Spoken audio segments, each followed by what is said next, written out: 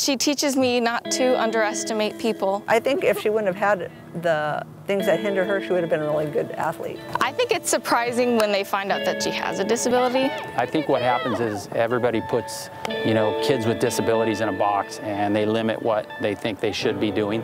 And we try not to do that. This sport, I actually allowed to do it. I can't do it.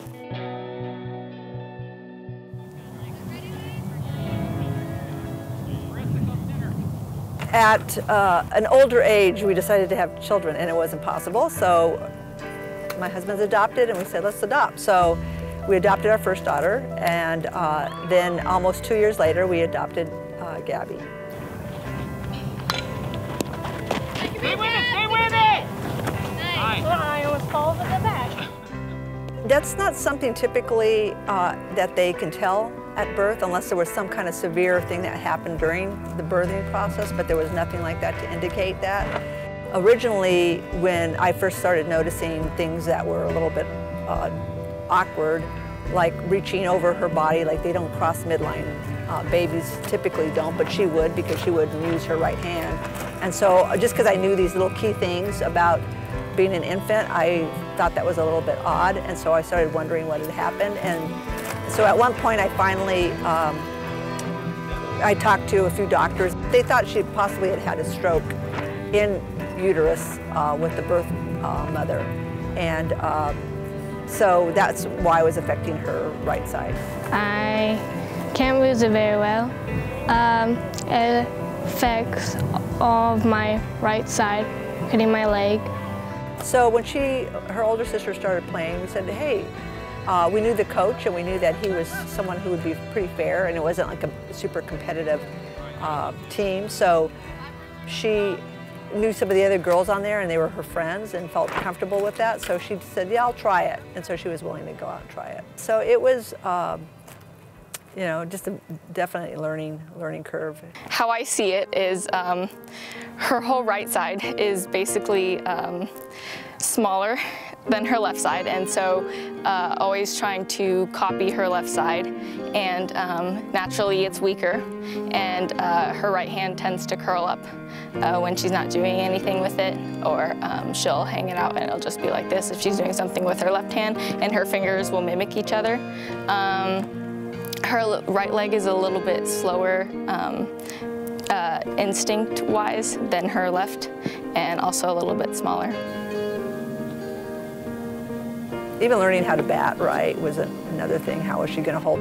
Because her right hand can only assist, and she's basically batting one-handed, so her batting doesn't look as strong and powerful because she doesn't have the strength of her right arm there to assist her. She wears a right-hander's glove because she can't wear a glove on her right hand to throw with her left hand because her right hand is small and won't keep the glove on, and there's no real control if she goes to field the ball. And so she has to wear it on her left hand, which basically means she has to, whenever she feels the ball, she has to take it off and then grab the ball and then throw with her left hand. It takes longer to take off the glove, but I get used to it and get faster. She's a quick runner, really fast runner, and so that doesn't really hinder her. Even though she does have a little bit of a limp when she runs, she still runs really fast.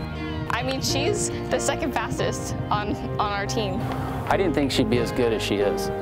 Yeah, I thought that her disability would limit her, and I didn't know how much effort she would put into getting better. And she's worked her tail off. I'm very shy.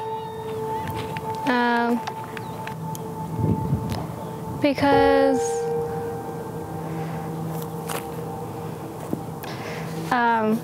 sometimes when I speak, it doesn't go the right words. When I speak, sometimes you can't hear one of the words. Like, you can't hear what I'm going to say.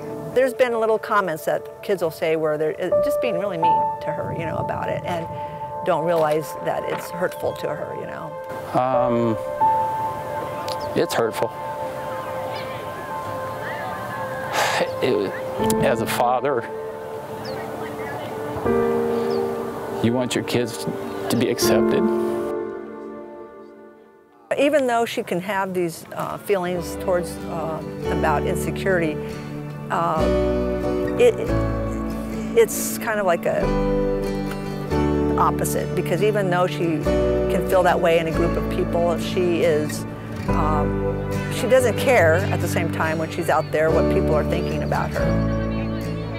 Yeah, I don't want people to know about it, because then they might treat me different, and I don't want it to. You don't think some people would like look up to you or anything? She was saying that she doesn't think that people look up to her, that she's an inspiration. Do you think she's an inspiration?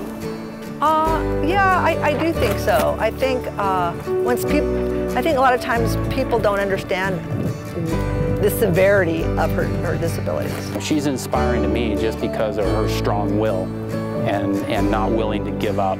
And you know, there's a lot of people, I think, that would just say, no, you know, I can't do that because of my disability, and she doesn't think that way. She's someone to definitely look up to, because, you know, if she can execute as well as other girls with one hand. You know, hopefully somebody here that maybe has a disability of whatever type will see her and say, well, you know what, I want to try to do something as well, you know, whatever sport or craft or whatever it is.